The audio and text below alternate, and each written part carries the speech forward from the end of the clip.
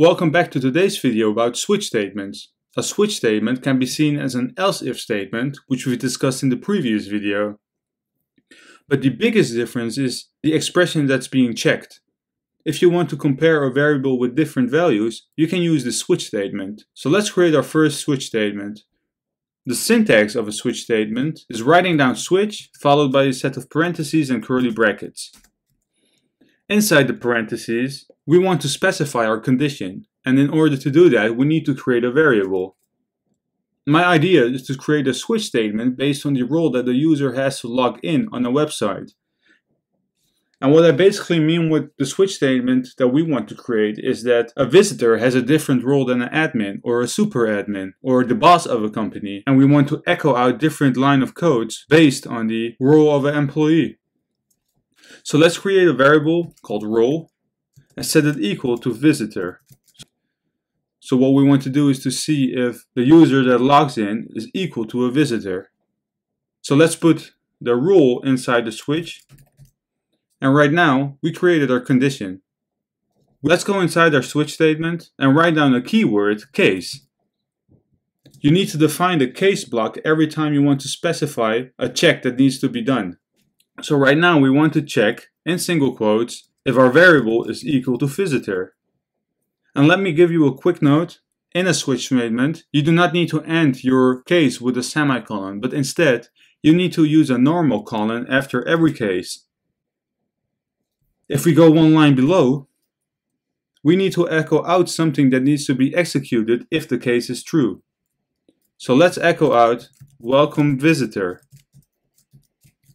After that, we need to use a break statement to end the code execution. So let's go one line below and write down break, followed by a semicolon.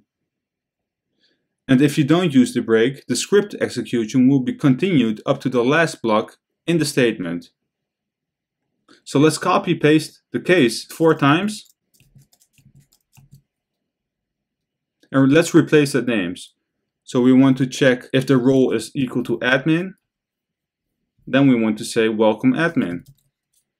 We want to see if the role is equal to super admin, and then we want to echo out welcome super admin.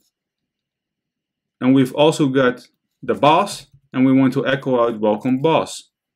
Let me remove the last one, copy pasted 2 extra. So let's save it and refresh the browser. And you can see that welcome visitor is printed out because role is equal to visitor. And if we change it to admin, let's save it, refresh it, the output is welcome admin.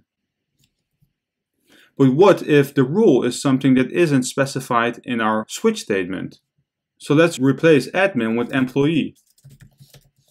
Let's save it, refresh. You can see that nothing is printed out. So what we need to do in order to echo out something is to add a default block. It's not mandatory to add a default block, but it's pretty useful, like you can see. A default can be seen as the else statement because it has no condition and it will be printed out if one of the cases is not true. Let's go below our last break and write down default followed by a colon. Let's go one line below our default and we want to echo out user has no role. Let's save it, refresh the browser, and you can see that user has no role is printed out. You also don't need to add a break after the default because it's the last condition that will be checked. This was it for this episode. If you do enjoy my content and you want to see more, leave this video a thumbs up, and if you're new to this channel, please hit that subscribe button.